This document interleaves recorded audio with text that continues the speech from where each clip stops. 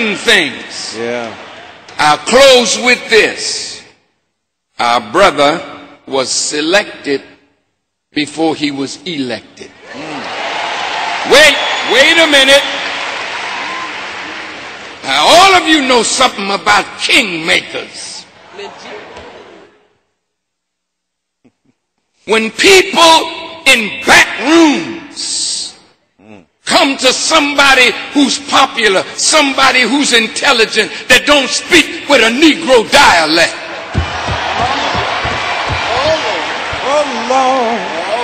A light-skinned Negro. Well, that is non-threatening to white people because they can see themselves in him because he's part them and part us. right. This is political scheming, which Senator Reid got involved in. He didn't mean no harm. He was just talking about the white mentality. Right. That's right. So now, when you select a man, the man may never know what your purpose was.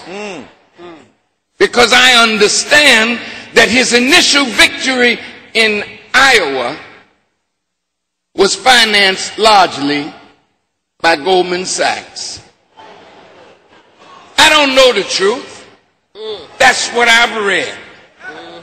Now look, who selected a junior senator that hadn't even got his foot wet in the Senate and made him believe that he, from that position, could become president of the United States? I suggest to you that the people that looked at him and saw his brilliance, saw that that brilliance could be used for a purpose that was not our agenda.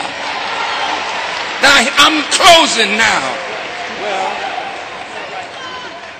The people that chose him know the time that we are living at the end of America's rule as a great power in the world.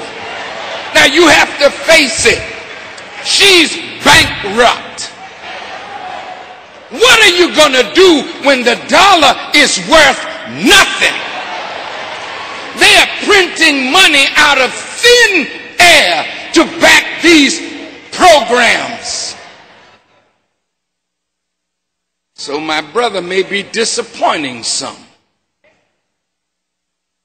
that thought he would be what maybe he has the nerve not to be.